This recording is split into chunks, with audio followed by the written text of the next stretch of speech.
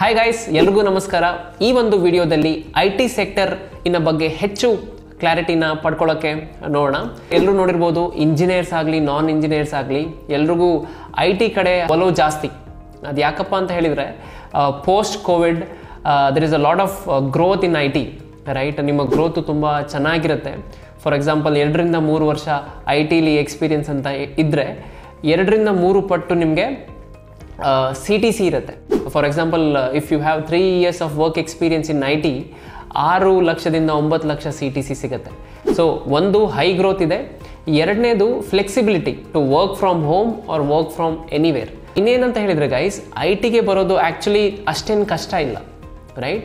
ಯಾವುದೇ ಥರದ IT ಕೋರ್ಸಸನ್ನು ನೀವು ಕಲಿಬೋದು. 2 to 3 months ನಿಮ್ಮ ಡೆಡಿಕೇಶನ್, ನಿಮ್ಮ time and I would say ನಿಮ್ಮ ಡೆಡಿಕೇಶನ್ ನೀವು ಡೆಡಿಕೇಟ್ ಮಾಡಿದರೆ ಖಂಡಿತ ITಗೆ ಯಾರು ಬೇಕಾದರೂ ಬರ್ಬೋದು. ಸೊ ಎಲ್ರಿಗೂ ಒಂದು ತಲೆಯಲ್ಲಿ ಇರುತ್ತೆ, ನಾನು ಹೇಗೆ ITಗೆ ಬರಲಿ, ನಾನು engineer background, especially mechanical, civil, electrical, electronic, ಅಥವಾ ನಾನ್ ಇಂಜಿನಿಯರಿಂಗ್, ಕೆಲವೊಬ್ಬರು BCom, BBM, ಡಿಪ್ಲೊಮಾ ಬ್ಯಾಕ್ಗ್ರೌಂಡ್, ನಾವೆಲ್ಲ ಹೇಗೆ ಬರ್ಬೋದು ಅಂತ ಭಾವನೆ ಇರುತ್ತೆ. ಸೊ ಗೈಸ್, ಎಲ್ಲರೂ ತಲೆಯಲ್ಲಿ ಒಂದು ಏನಂತ ಹೇಳಿದರೆ IT ಅಂತ ಹೇಳಿದ ಕೂಡಲೇ ಡೆವಲಪ್ಮೆಂಟು, ಕೋಡಿಂಗು, ರೈಟ್? ಖಂಡಿತ ಆ ಥರ ಇಲ್ಲ. IT ಆ ಥರ ಇರಲ್ಲ. ಅದೊಂದು ದೊಡ್ಡ ಒಂದು ತಪ್ಪು ಕಲ್ಪನೆ. ಸೊ ನಾನು ಜಸ್ಟ್ ಒಂದು ಎಕ್ಸಾಂಪಲ್ ಕೊಡೋಕ್ಕೆ ಇಷ್ಟಪಡ್ತೇನೆ. ಸೊ ಡೆವಲಪ್ಮೆಂಟ್ ಅಥವಾ ಕೋಡಿಂಗ್ ಒಂದು 30 ರಿಂದ 40% ಮಾತ್ರ ಒಂದು IT ಕಂಪನಿಲಿ ಇರುತ್ತೆ, ರೈಟ್? ಅದು ಬಿಟ್ಟರೆ ಬೇರೆ ಬೇರೆಯೇ ಡೊಮೇನ್ ಇರುತ್ತೆ.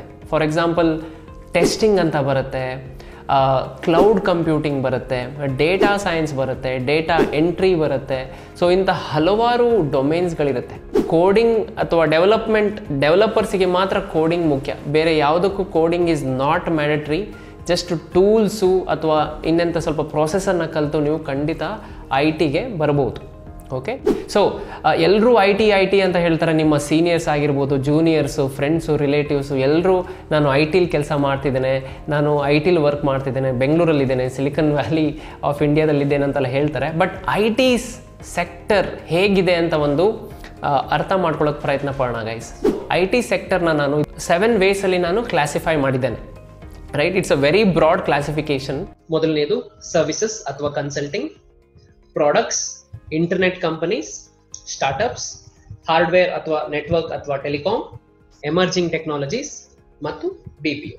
ಮೊದಲನೆಯದು IT ಸರ್ವಿಸಸ್ ಅಥವಾ ಕನ್ಸಲ್ಟಿಂಗ್.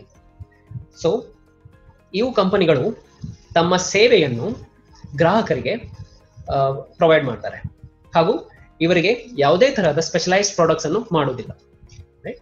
ಸೊ ಉದಾಹರಣೆಗೆ ಯೋಚಿಸಿ, ನಿಮಗೆ ಒಂದು ಶರ್ಟ್ ಅನ್ನು ಹೊಲಿಸಬೇಕು, ಹಾಗೂ ಟೇಲರ್ ಹತ್ರ ನೀವು ಹೋಗ್ತಾ ಇದ್ದೀರಿ. ಇಲ್ಲಿ ಒಬ್ಬ ಟೇಲರ್ IT ಸರ್ವಿಸ್ ಕಂಪನಿ ಆಗಿರ್ತಾನೆ, ಹಾಗೂ ನೀವು ಒಬ್ಬ ಕ್ಲೈಂಟ್ ಆಗಿರ್ತೀರಿ. ಸೊ ಟೇಲರ್ ಏನ್ ಮಾಡ್ತಾನೆ ಅಂದ್ರೆ, ಎಲ್ಲ ನಿಮ್ಮ ರಿಕ್ವೈರ್ಮೆಂಟ್ಸ್ ಅನ್ನು ಅಥವಾ ಅಳತೆಯನ್ನು ತಗೊಂಡು ಆ ಅಳತೆಯ ಪ್ರಕಾರ 15 ದಿನಗಳಲ್ಲಿ ನಿಮಗೆ ಆ ಶರ್ಟ್ ಅನ್ನು ಕೊಡ್ತಾರೆ. ಇದು IT ಸರ್ವಿಸ್ ಕಂಪನಿ ಚಲಿಸುವ ಒಂದು ವಿಧಾನ. ಇದೇ ತರ ಆ ಟೇಲರ್ ಅಥವಾ IT ಸರ್ವಿಸ್ ಕಂಪನಿ ಬೇರೆ ಬೇರೆ ತರದ ಶರ್ಟ್ ಅನ್ನು ಬೇರೆ ಬೇರೆ ತರದ ಗ್ರಾಹಕರಿಗೆ ಪ್ರೊವೈಡ್ ಮಾಡ್ತಾರೆ. ಐ ಹೋಪ್ ನಿಮಗೆ IT ಸರ್ವಿಸ್ ಬಗ್ಗೆ ಗೊತ್ತಾಯ್ತು. ಉದಾಹರಣೆ ನೋಡೋಣ ಕಂಪನಿಗಳಲ್ಲಿ. ಮೊದಲನೆಯ company Tata consulting services. Tata consultancy services ಇದನ್ನು ಸ್ಥಾಪಿಸಿದ್ದು JRD ಟಾಟಾ ಹಾಗೂ ಟಾಟಾ ಸನ್ಸ್. ಇದು ಭಾರತ ಹಾಗೂ ಇಡೀ ವಿಶ್ವದಲ್ಲಿ ಲಾರ್ಜೆಸ್ಟ್ IT ಸರ್ವಿಸ್ ಕಂಪನಿ ಆಗಿದೆ. ಇದರಲ್ಲಿ ಈಗ 4,50,000 ಜನ IT ಪ್ರೊಫೆಷನಲ್ಸ್ ಕೆಲಸ ಮಾಡ್ತಿದ್ದಾರೆ. ಮುಂದಿನ ಉದಾಹರಣೆ ಇನ್ಫೋಸಿಸ್. ಇದನ್ನು ನಮ್ಮ ಕನ್ನಡದವರಾದ NR ನಾರಾಯಣ ಮೂರ್ತಿ ಹಾಗೂ ನಂದನ್ ನಿಲೇಕಣಿ ಹಾಗೂ ಮತ್ತಷ್ಟು ಜನ ಇದನ್ನು ಸ್ಥಾಪಿಸಿದ್ರು. ಇದರಲ್ಲಿ ಈಗ ಸರಿಸುಮಾರು 2,45,000 IT ಪ್ರೊಫೆಷನಲ್ಸ್ ಕೆಲಸ ಮಾಡ್ತಿದ್ದಾರೆ.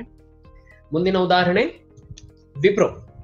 ವಿಪ್ರೋವನ್ನು ಅಜೀಂ ಪ್ರೇಮ್ಜಿ ಸ್ಥಾಪಿಸಿದ್ದು, ಹಾಗೂ ಇದರಲ್ಲಿ ಸರಿಸುಮಾರು 1,70,000 IT ಪ್ರೊಫೆಷನಲ್ಸ್ ಕೆಲಸ ಮಾಡ್ತಿದ್ದಾರೆ. ಇಡೀ ಇಂಡಿಯನ್ IT ಇಂಡಸ್ಟ್ರಿಯಲ್ಲಿ ಸರಿಸುಮಾರು 40 ಲಕ್ಷ ಜನ IT ಪ್ರೊಫೆಷನಲ್ಸ್ ಇದ್ದಾರೆ, ಹಾಗೂ ಆಲ್ಮೋಸ್ಟ್ ಮೆಜಾರಿಟಿ ಆಗಿ IT ಸರ್ವಿಸಸ್ ಅಲ್ಲೇ ಹೆಚ್ಚು ಜನ ಕೆಲಸ ಮಾಡ್ತಿದ್ದಾರೆ. ಸೊ 13 ಎಕ್ಸಾಂಪಲ್ ಬಿಟ್ಟರೆ ನೀವು ನೋಡ್ಬೋದು, Accenture, tech Mahindra, ಕೆಪ್ಜೆಮಿನೈ, HCL, IBM ಇದೆಲ್ಲವೂ ಕೂಡ IT ಸರ್ವಿಸಸ್ ಅಲ್ಲೇ ಬರ್ತದೆ. ನಾವು ಮುಂದಿನ ವಿಭಾಗಕ್ಕೆ ಹೋಗೋಣ, ಪ್ರಾಡಕ್ಟ್ ಬೇಸ್ಡ್ ಕಂಪನೀಸ್.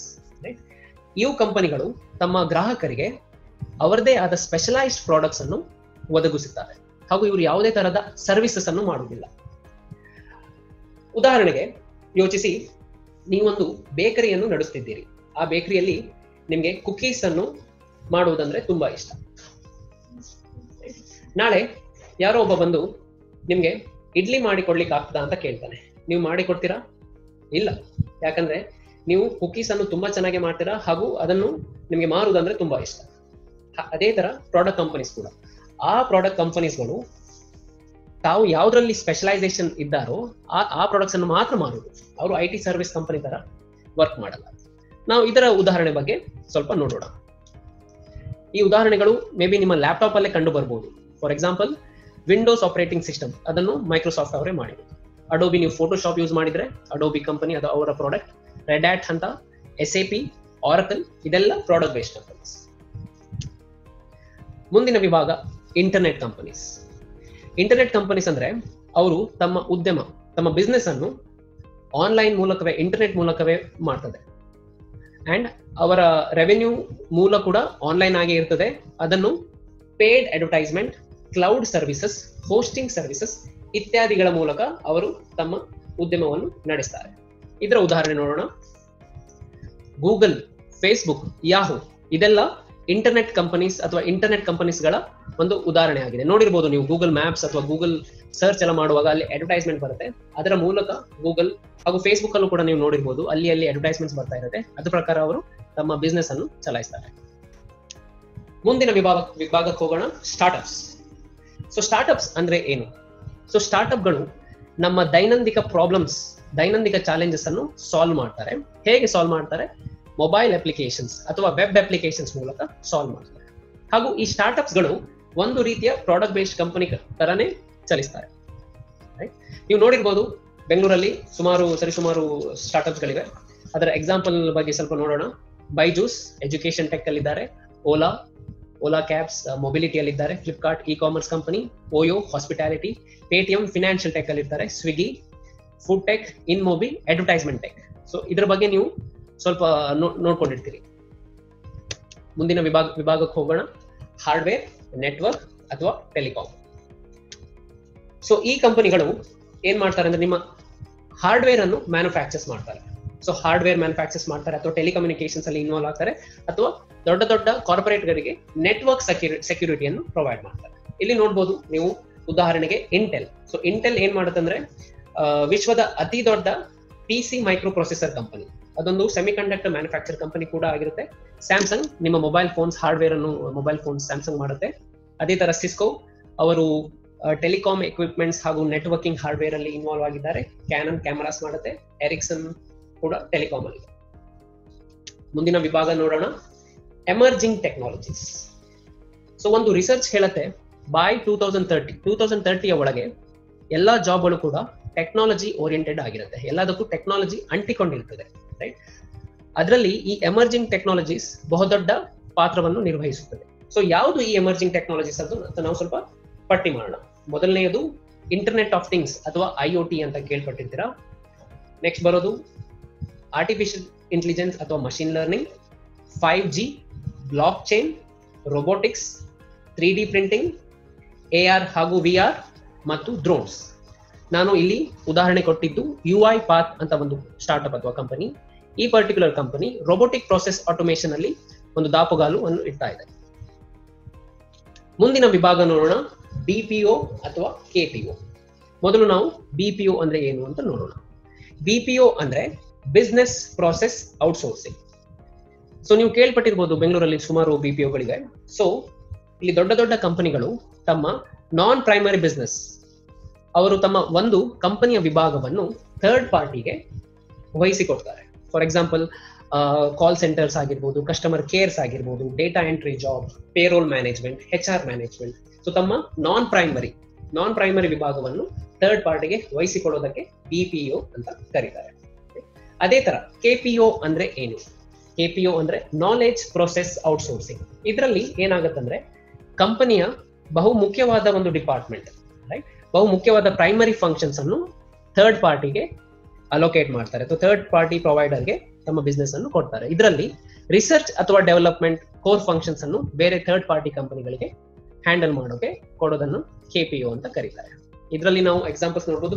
ಆಲ್ಮೋಸ್ಟ್ ಎಲ್ಲ IT service company, for example ನಿಮಗೆ TCS ಇರ್ಬೋದು, ಇನ್ಫೋಸಿಸ್, ವಿಪ್ರೋ ಇವೆಲ್ಲವೂ ಕೂಡ ಅವರದೇ ಆದ BPO KPOಗಳು ಹೊಂದಿದೆ. ಅದೇ ತರ ನಾನು ಇಲ್ಲಿ ಕೊಟ್ಟಿರುವ ಎಕ್ಸಾಂಪಲ್ ಉದಾಹರಣೆಗೆ ಜೆನ್ಪ್ಯಾಕ್ ಹಾಗೂ HGS BPO ಅಂಡರ್ ಬರ್ತದೆ, ಮತ್ತೆ KPO WNS ಕಂಪನಿ KPOದಲ್ಲಿ ಬರ್ತದೆ. ಐ ಹೋಪ್ ನಿಮಗೆ ಈ ವಿಡಿಯೋ ತುಂಬ ವ್ಯಾಲ್ಯೂ ಆ್ಯಡ್ ಮಾಡಿದೆ ಅಂತ ಭಾವಿಸ್ತೇನೆ. ಸೊ ಗೈಸ್, ಇದ್ರ ಬಗ್ಗೆ ಇನ್ನೂ ಹೆಚ್ಚು ಮಾಹಿತಿ ಬೇಕಿದ್ದಲ್ಲಿ ಕೆಳಗಿರೋ ಡಿಸ್ಕ್ರಿಪ್ಷನ್ ಬಾಕ್ಸಲ್ಲಿ ಒಂದು ಲಿಂಕ್ ಇದೆ, ದಯವಿಟ್ಟು ಆ ಲಿಂಕನ್ನು ಫಿಲ್ ಮಾಡಿ. ನಮ್ಮ ಟೀಮ್ ನಿಮಗೆ ಇದ್ರ ಬಗ್ಗೆ ಬೇಕಾಗಿದ್ದ ಎಲ್ಲ ಮಾಹಿತಿನ ನಿಮಗೆ ಅಸಿಸ್ಟ್ ಮಾಡುತ್ತೆ. ಸೊ ದಯವಿಟ್ಟು ಆ ಫಾರ್ಮ್ನ ಫಿಲ್ ಮಾಡಿ, ನಮ್ಮ ಟೀಮ್ ನಿಮಗೆ ರೀಚ್ ಔಟ್ ಮಾಡುತ್ತೆ. Thank you.